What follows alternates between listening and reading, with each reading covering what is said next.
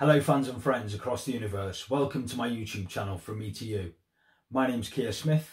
I saw a video recently on YouTube on a channel called Vinyl Rewind, and the video is called The Worst Beatles Album, so that had me clicking straight away with some interest.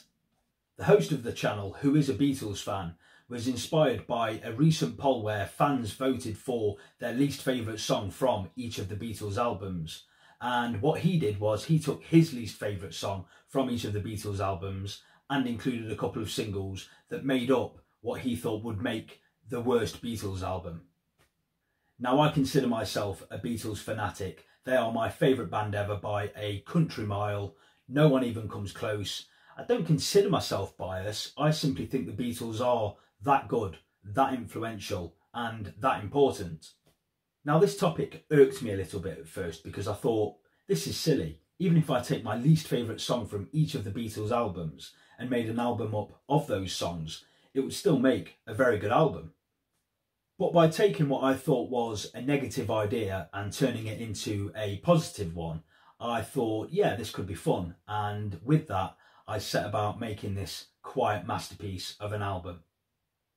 So I took the Beatles' 13 CD albums and I took one song from each album. I took two from the White Album, with it being a double album, and made up an album of 14 songs. I didn't want to include any singles. I didn't want to over-egg the pudding for this silly project. The only rule I put in place was that it had to be an original song written by one of the four Beatles or all four combined. It would have been too easy to have filled half of the album with cover versions otherwise. And it had to be what I consider to be a full-length song, so I didn't include the shorter songs like Dig It, Maggie May, Her Majesty or Wild Honey Pie. Not that I would have included Wild Honey Pie in this album anyway, I think it's fabulous. So with all that said, here's my list, 14 songs in total, and I want to say in advance, if I pick one of your favourite songs, I'm sorry for that, because when we get to Abbey Road, well, even I'm not happy with that choice. So starting with Please Please Me, I'm going to go with Love Me Do, the charming debut single by the boys. I dig the harmonica motif, John and Paul singing in harmony from the start, but of the 8 original Lennon-McCartney offerings on this album, this is my least favourite. From With the Beatles, I'm going to go with I Wanna Be Your Man. It's good, it's got good energy, Ringo sings it well, George's descending guitar parts in the chorus are good, as are John and Paul's harmonies, and I prefer it to the Rolling Stones version. From A Hard Day's Night, I'm going with When I Get Home. The opening vocal catches your ear immediately. I like John's lead vocal, obviously. Ringo plays some powerful drum fills, and if any other band had released this as a single in 1964, it would have been a huge hit, I'm sure.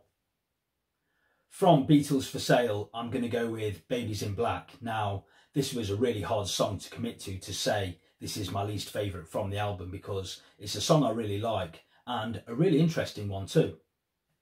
It's a waltz, it's a bit bluesy, it's also a bit country. It's a very well crafted song, it flows very well, and I love Paul's high harmony in the bridge, superb. From Help, I've gone with You Like Me Too Much. This was a little bit easier to pick. It's not a bad song, but I've always thought that this was lightweight material. Nice piano intro by George Martin, and I like the trickling piano solo in the middle, but I always had a problem with the lyric, and it's nice when you believe me. From Rubber Soul, I've gone with What Goes On, and this is very catchy, good harmonies, a perfect country style song that Ringo sings with ease and very well too. And it only suffers really because it's sandwiched between much stronger material like Michelle and Girl. From Revolver, I've gone with Yellow Submarine. This is pure childlike fun, an inspired piece of songwriting because it's a worldwide hit. Everybody knows it, everybody sings it, most people like it, and it's a song that will outlive us all. Enough said. Having said that, it's always been the weakest song on Revolver for me. There isn't even a remotely weak moment on Sgt. Pepper's Lonely Hearts Club Band, but reluctantly, I've gone with A Little Help From My Friends. Now, I love the song, I love the melody, especially the Do You Need Anybody bit. It's a timeless classic, hugely popular, and I feel so guilty for having to pick it.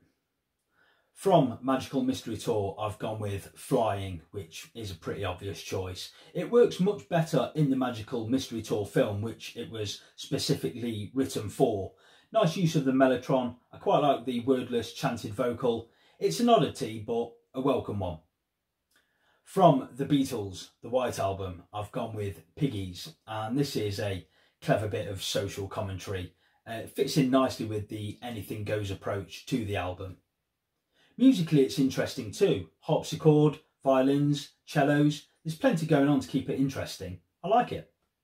And also from the White Album, I've gone with Revolution No. 9. I applaud the innovation, the samples, the tape loops, the vocal effects, and it certainly opened the door for other artists to explore more avant-garde style recordings. But it's madness really, and it takes up over 8 minutes of the album, and we could have had George's Not Guilty, Paul's Goodbye. We could have even made room for John's wacky What's the New Mary Jane and had a 32-track White Album. How about that? It's slim pickings from the Yellow Submarine album, but I've gone with All Together Now. Another childlike sing-along, very catchy, very singable. I like it, but it's not as good as Only a Northern Song and nowhere near as good as Hey Bulldog or It's All Too Much. From Abbey Road, Don't Shoot Me All at Once, I've gone with Oh Darling. Crazy, I know. There isn't a weak moment on Abbey Road. I absolutely adore Abbey Road, every single second of it. And this is a fine song. A great raspy vocal from Paul. I just like all of the other songs a little bit more, that's all. Yes, even Maxwell Silverhammer. I love Maxwell Silverhammer. I'm tired of having to explain why I love Maxwell Silverhammer so much. From Let It Be, I've gone with For You Blue, and this is a nice bluesy acoustic song from George. Perfectly fine, well structured, nice slide guitar solo too, but I've always been a little bit frustrated by this because knowing what songs George had to offer around this time, I think if we'd have had one of those songs that appeared on All Things Must Pass instead of this, and take your pick because he had a lot of them around this time, it would have made Let It Be a much stronger album. So there you have it, 14 songs that make up the Worst Beatles album. I think that makes up a fine album. A quick recap: from Please Please Me, I chose Love Me Do. From With the Beatles, I chose I Want to Be Your Man. From A Hard Day's Night, I chose When I Get Home. And from Beatles for Sale, I chose Babies in Black. From Help, I chose You Like Me Too Much. From Rubber Soul, I chose What Goes On.